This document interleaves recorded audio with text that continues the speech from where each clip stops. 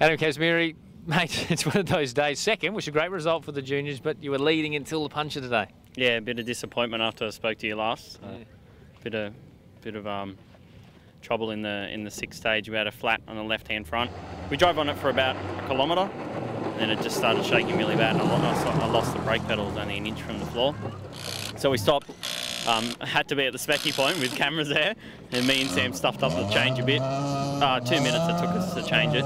So we jumped back in front of Tyler, actually. I didn't even know he was there. He was only 500 metres behind us, and he said he was trying to catch us. So he lost about 20, so I think we're 40 down on the day, and I think he won it. So, which is great, and it's so close. And look, there's all to play for tomorrow, though, isn't there? So I mean, it's not lost. You've still got good points. Bit of frustrating, but still a big chance for you tomorrow. Yeah. So the boys now in the 2-hour service going to replace what I damaged in the front, probably the wheel bearing and a left rear control arm as well. So we'll get going. Well done. Unlucky, but good luck tomorrow. No problems. Thank you.